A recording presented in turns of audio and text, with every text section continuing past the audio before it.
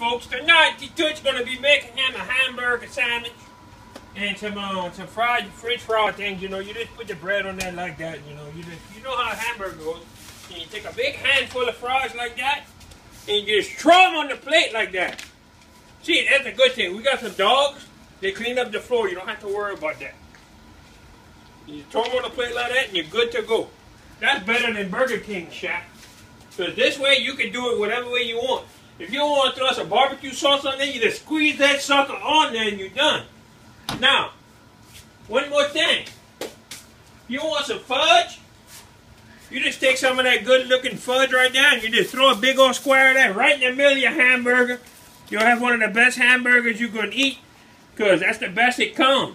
So, you can customize it even with some Iconites. That right there goes good on a hamburger too. But that's just my cooking lesson for tonight, folks. Hope y'all have a good night. See y'all later next time.